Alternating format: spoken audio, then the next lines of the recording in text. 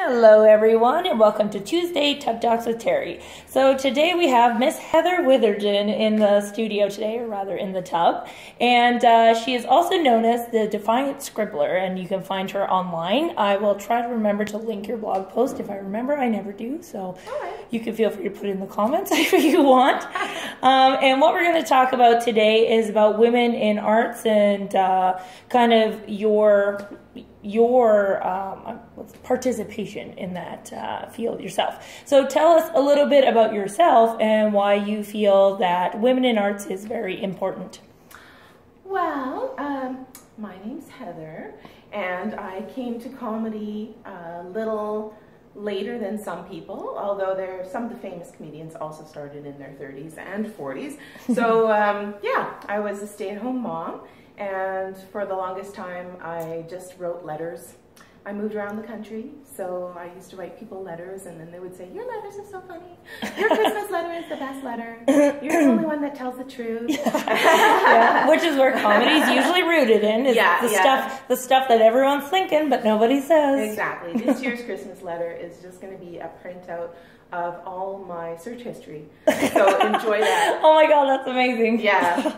Do you post your Christmas letter on your blog?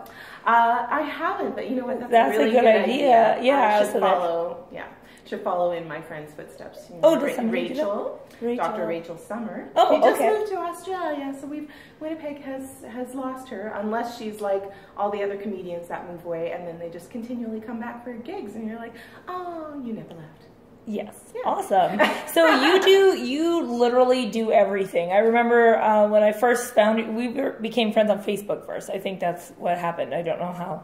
Because we'd never met in person, but then it was like a friend request. I'm like, sure, let's hang out on Facebook. And then I met you at an Etsy sale in person. That was the first time. But I remember always seeing your posts, like you had posted you doing like couples yoga, or like you would try things all the time. And I thought that was really awesome, that you weren't afraid. And I think that's a big thing that holds people back from trying new things. So tell us about your stand-up comedy, because that obviously would scare the shit out of me, I'm not going to lie.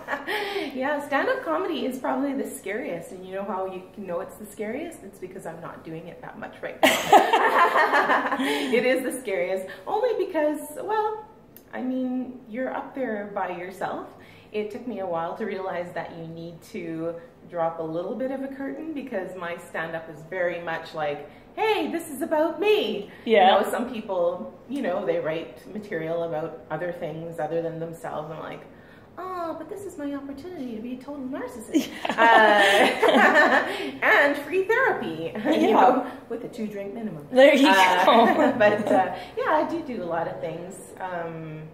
Some people might say that's adventurous, and some people might say no boundaries. So, you know, one of those. That's awesome. So your involvement with the arts community here in Winnipeg is quite extensive, yes? Well, yes, and that's thanks to other people reaching out, like how that all started. Like this weekend will be, I think, my 5th appearance in Girls, Girls, Girls. Awesome. Which I want to get a neon sign for that. So if anybody has a hookup with a neon sign factory, feel free to let me know or send me a free sign. That'd be great. I follow Thanks. a really good account on Instagram that does nothing but neon signs. Well, she photographs. Photographs them. So not making I was like, I just get a picture of a sign. But yeah, I saw there's the Neon Factory or something down on Main Street, and I was like, oh, can make you one, maybe. I bet you could find one. But yeah. Anyways, go on. Just find back to you. Back to you. Oh, that's okay. So yeah, so I was obviously new at stand-up. I had been doing some stuff at the King's Head, which still happens, Tuesday night comedy at the King's Head. I think it's called Comedy Nights now. So somebody had seen me there, and that year, Girls, Girls, Girls theme was men. Oh, okay. And so they said, we saw you do comedy. We think you're good for our show. I said, will do. So that was kind of my first time being exposed to an audience that was specifically there to see a show featuring women. Yeah. And it was such a great, like, not only were the crowd supportive, but like everybody that was working on the show was so supportive. Okay, cool. You know, it's like my first, like, here's a professional theater, here's professional people working behind the scenes to create the show, producers, lighting, the whole shebang. And I went, this isn't the corner of a bar. I like this with place. one spotlight in your eye, and like some guy passed out on the counter. Yeah, because you know, you got that influence of like other, you know, people with theatrical backgrounds. Yeah. And that led to, you know, being picked up for fringe projects. Kim Zaglinski, who is a big, you know, fringe performer and veteran, you know, and, you know, everybody that's moving along to their own goals, I find, you know, it's just been very inclusive. So, cool. You know, if they found a way that they might think I fit in, then they've called me, which is great. Awesome. So like this stuff. Like the stuff. I love this stuff. I know, it's really good, right? Yeah. I was like, best kijiji pie in the world. It's in everybody's size. That's why I like it. I'm like, oh, I could swim. Yeah, one size. I could turn around. Yeah. Sometimes I do flips in there. It's fine. Yeah.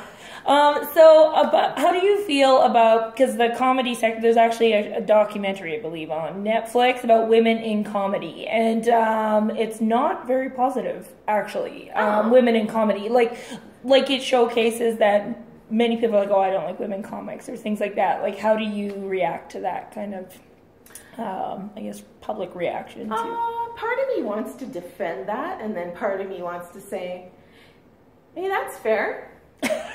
Fair enough. You know, like really, if you want to be equal, just be equal. Some people are not going to like you. Yeah, that is absolutely true. Whether or not they like you because you're a woman, you know, that's on them. Yeah, right? That makes sense. Because I can understand not, you know, like I don't like all male comedians. Yeah. I don't like assholes with racist puppets. Yeah. You know? Is there that? I don't know. Yeah, he doesn't go by the name asshole, but I won't say his actual name. Asshole puppetry. That's not as comedic to you it. Know, it's there's so much perception in comedy. Like some people might say, oh, you know, maybe Heather should write some jokes that aren't about her family. It's like, oh, she has a family. I'm like, yeah. But that's what you know, so that's what you do. Well, kind of, yeah. And, you know, so if I was, you know, a super political person, or if I was, you know, I don't know, people tend to bring their own experiences into it, whether that's what they write about or not. Yeah. You know. Okay. I could probably expand myself. Yeah? Yeah. Well, and that's kind of what you had touched upon, in that it's free therapy for you to get up in front of people and talk about your family or things that you're going through, but spin it in obviously a funny or positive way, because everybody goes through shit. And sure. And I mean, I see a lot of, well, I don't want to generalize, but like, you know, female comics that are younger than me talking about some of the social expectations that we've had for women for years and years, you know, just that, you know, is it traditional to get married? Is it traditional to have children? Bringing up some of those things. Now, I am married and I do have children. So, you know, I feel it's fair to talk about. But then again, it's weird to be a mom and talk, because now, you know, I've reached that point of, you know, like all those moms on Instagram that are putting their kids up. Yeah. Eventually your kids are going to say no. Yeah. And then, boy, you're turned out as being kind of a jerk. But that being said, you said your kids are also hilarious as well in their own right. Yeah, like so they can get their own Twitter account. You get your own followers. That's what I'm saying. Stupid kids. Yeah, exactly. Get your own people. Yeah, no, they are hilarious. My son, during the election the other night, he said, well, because he saw how things were going, I can already smell the street brothels. Yeah. That was in reference to... I saw that, and I was like, oh. Yeah, and that's from a 16-year-old boy, so... At least he's involved in politics. You know, we know we don't have to have the talk, because he knows what a brothel is. Because he knows about brothels. Yeah. I always said I would be a great madam, like, for if they legalize brothels, because I was like, it's safe, my girls would be clean, like, it would be a legit thing. And I think I can talk about this, because the story's out of the courts now, but I actually did know the Winnipeg madam. Really? Yeah. Yeah. See, I don't know. I think it's great. Nails done together. Oh, there you go. Yeah, and she would only get one hand done. There you go. True story. True story. Well, I shouldn't say that. She would only get nail extensions on one side. Okay. Other side, very short, made for insertion. And I'm not joking. I learned a lot. Yeah. She loaned me costume stuff. Serious? Yeah, and her husband. No, just kidding. And her husband. See, Heather's hilarious. I know. So but you know, like that's how weird things happen, right? Like if you do not say no to, and you go, oh my God, I think she might. Oh my God, Becky, she's a prostitute. Yeah, no, I mean, if you say, who are you? What do you do? What are you about? And then you never know. Well, who you're sitting next to at the nail salon. You meet people, and you know, so it was. It wasn't through her, but she was. I ended up being the MC at that taboo show. Oh, okay. And cool. the organizers were kind of funny because, you know, I am outgoing, but I'm not. I don't know. I don't think I'm wild. I mean, if you saw me walking down the street, people don't go, oh. You know, really, like you're scandalous. I'm just a lady. I'm just, but I think that's part of the charm. You know what I mean? Because some of the stuff you post obviously is erotic or things like that, and then people are like, "Whoa, but you're a mom, you can't do that." And I think that's why people like it because you're saying exactly what everybody else is thinking, which is. And I feel like I know through. You know, having some friends doing yoga and things like that. My favorite new word is allow. What are you going to allow? And, you know, when you allow things, it's interesting what happens. Yeah. Right? So, you know, like I allowed certain people in my life or I allowed certain experiences in my life. And then, you know, new things come to you. But if you block them all the time, then like you're stuck. Well, I was going to say that I was going to bring that up actually about improv. What do you say? Yoga improv. Yoga improv. There you go. Do this. Okay. Actually, did you watch the last Amazing Race Canada? Where they go to India and they have to do yoga, couples yoga. Oh, okay, I heard about it, but so anyways, I made my husband and I do the poses, and we almost broke ourselves a few times. Yeah. But I did find one that like cracks my back perfectly, and it was amazing. So. Yeah.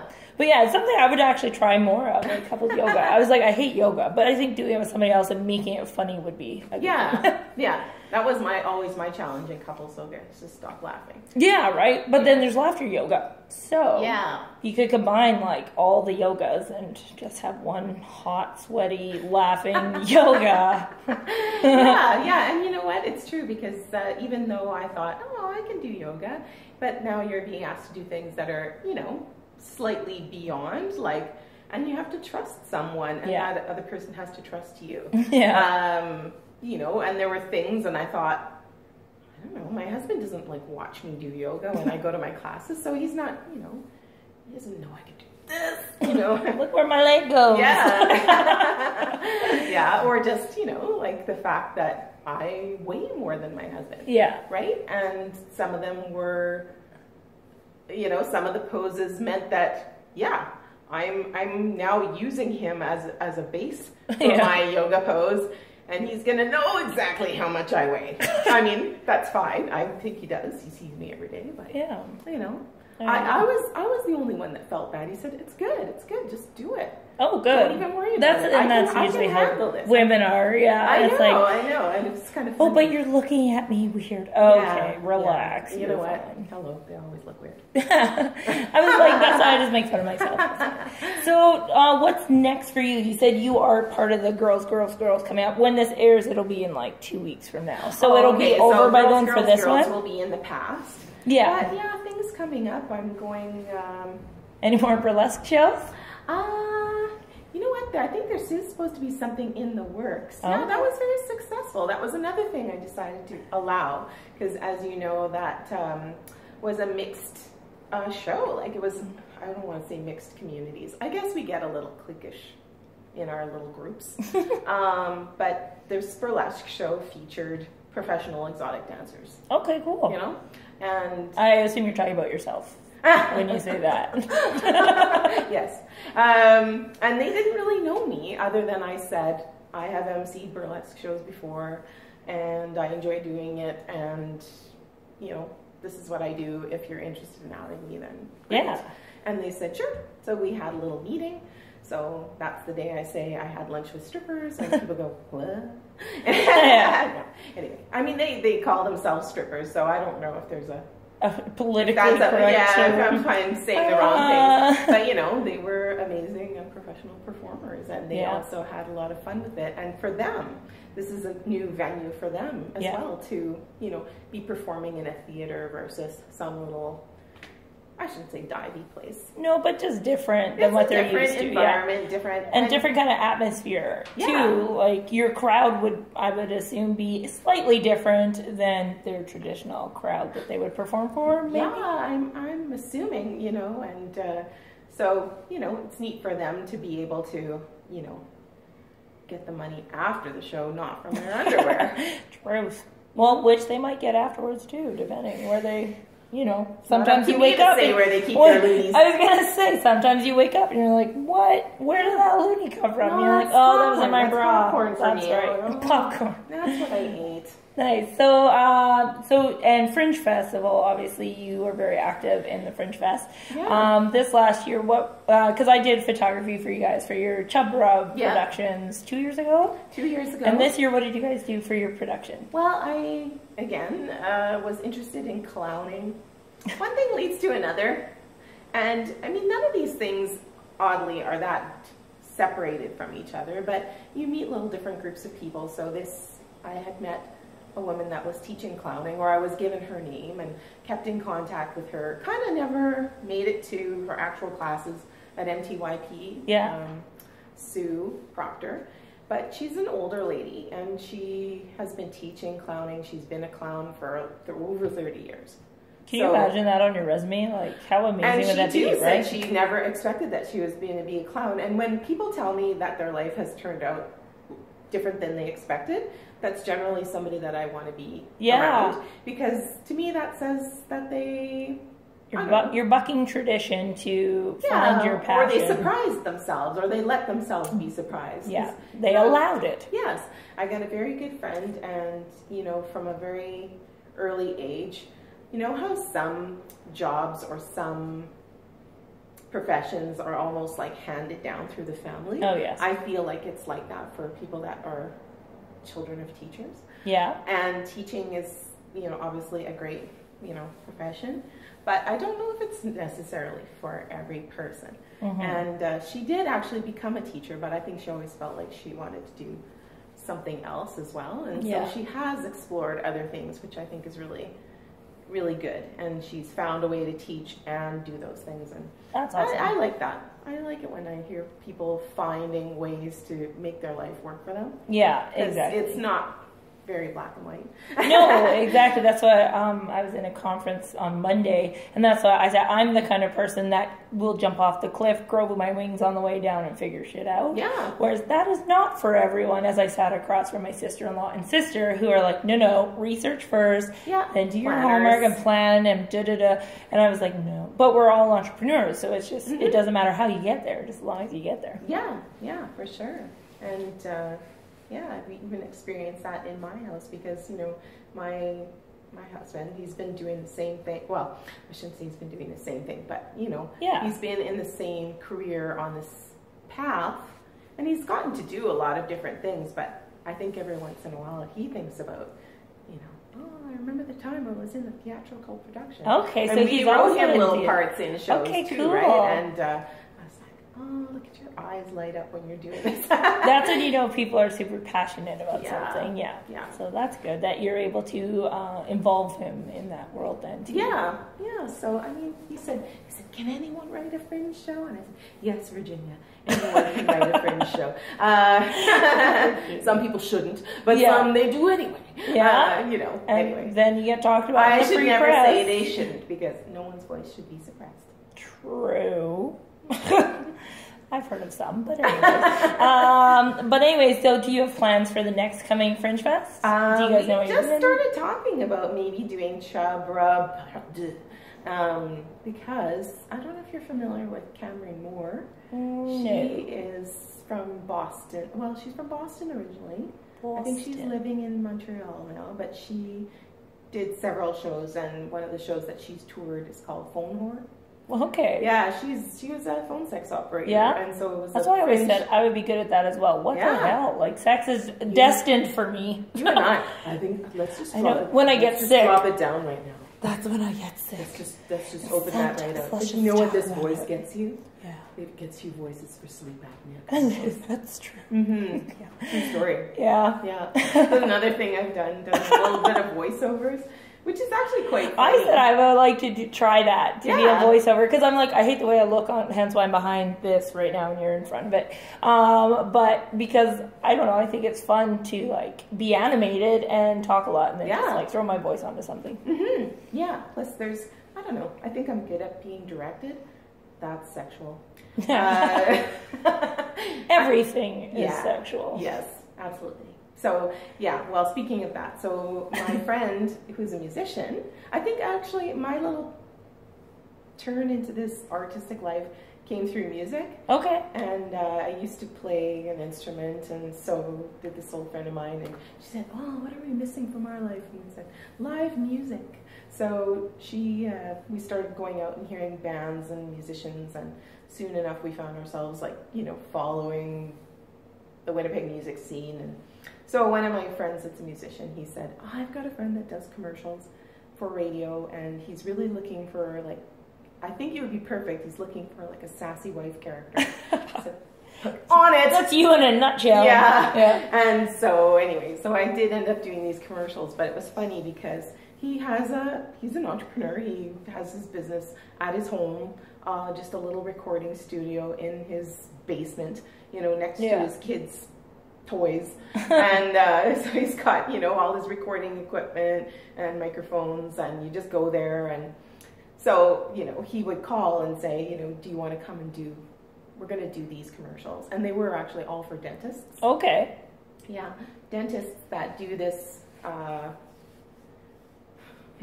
oral appliance for sleep apnea. Yeah. And so I said, okay. So he had these scripts, and he also let me work on the scripts a little bit. Yeah. So, I mean, some of them I wrote, like, if he stops breathing one more time during the night, I'm going to kill him.